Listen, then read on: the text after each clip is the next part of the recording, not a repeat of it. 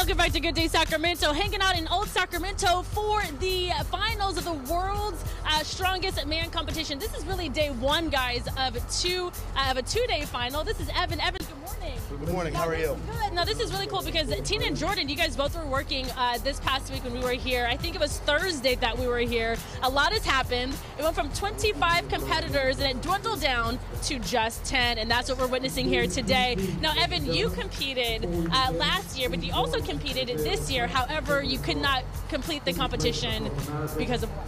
Yeah, I didn't qualify for the finals. I had a little bit of a stomach bug that really affected my performance this year. So it is what it is. It's one of those things that you just kind of roll with and hope for the best next year. Now, the good news is you're with me now, though. Otherwise, we would not be doing an interview together. Now, you're a former WWE star. You competed, or you wrestled for how many years before jumping into this level of a competition? I did about 3 years of wrestling, and then I took a little bit of a hiatus, and then I jumped into bodybuilding, and then found my way here through bodybuilding.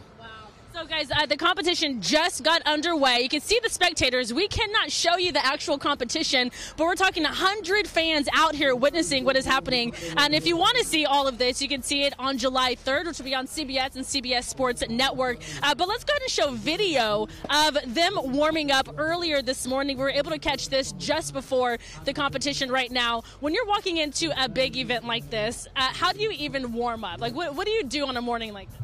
A big point of everything that you're trying to do as an athlete is visualization. So for me, I constantly over and over in my head, I am constantly picturing myself just speeding through this course with the maximum amount of weight. Wow, this is so cool. So let's go ahead and jump now to video of earlier in the week of the competition, just kind of give an idea of what it's going to look like here today. Evan, what are they getting ready to do now? This is going to be the yoke and frame medley. We have a 1,000-pound yoke that we're going to put across our shoulders, stand up. We're going to walk 50 feet with it. Then we're going to drop it. And we're going to immediately, without any rest, without any hesitation, we're going to jump into the frame. That's 800-pound frame. Then we're going to pick that up with no straps, just pure test of grip strength. And we're going to run that another 50 feet. Fastest man across the second line wins. My goodness. Okay, so once again, we started with 25 competitors. It's been going on all week. Now it's dwindled down, like I said, to 10. What happens after today? After today, we're going to do 3 events, and then tomorrow, we're going to do the last 3 events of the finals, 6 events total, and that's going to crown your world's strongest man. Oh my goodness. So, guys, we're talking about people from all around the world. Obviously, your strongest men from around the world. South Africa, I'm told, Iceland, where else? South Africa, Iceland. We have a multitude of guys from the UK. It's pretty much all walks of life in this competition every single year. And I think it's so funny walking around Tina and Jordan. All you see is this. You just see men walking like this. What's the weight on most of you guys?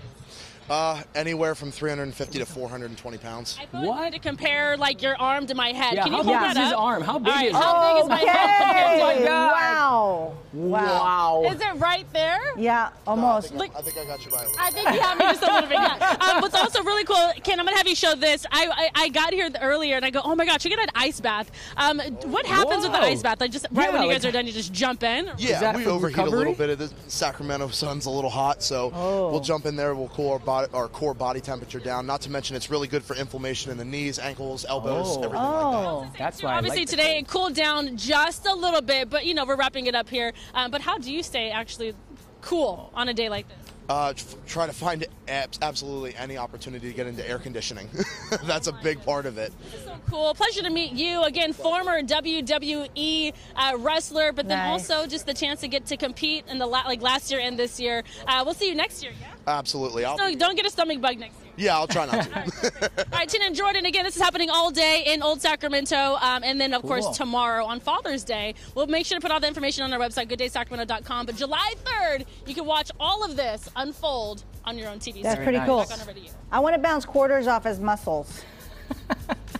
Put that up again. Look at that. Doing, There you go. doing, That's the real doing. Wow.